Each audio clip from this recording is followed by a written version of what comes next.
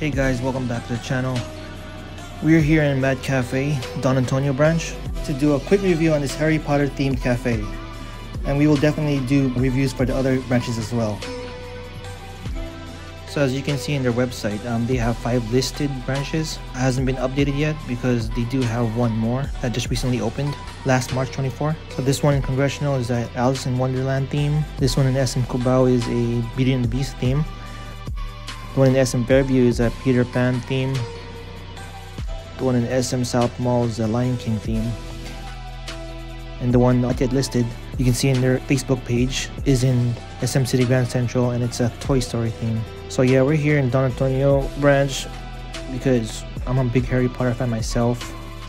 As you look at the screenshots, you can see the Hogwarts acceptance letters hanging from the ceiling, and there's a platform 9 3/4 sign on the pillar. This play place, you can see it's supposed to resemble Hogwarts, and this part of the area is supposed to resemble the Quidditch pitch, and these booths are supposed to represent the 4 houses of Hogwarts. Then you can see in the wall is the Hogwarts crest. So yeah, I was pretty excited to go in and try it. I think I was more excited than Gav.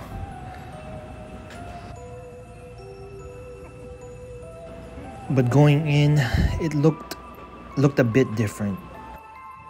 Too different, so that was a bummer.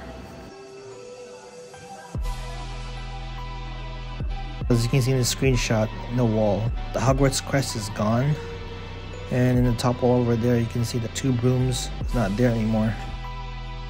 And the play place, there is still a painting of the Patronus right there, but the castle itself has been repainted and looks totally different. So yeah, I did ask the manager what happened, and from what he said, they changed it because it was too dark. I'm not sure what that means. Me and Sam thought it could be a copyright issue. The manager also told us that there used to be a Hogwarts express train on the other play place. As you can see in the screenshot, it's right there. But as you can see in our video, it's been totally changed to a regular play place. We went ahead and checked the menu, and I think all menus and all branches are pretty much the same except for their branch drinks, which differ according to their theme. It shows the branch concept, which is supposed to resemble Hogwarts.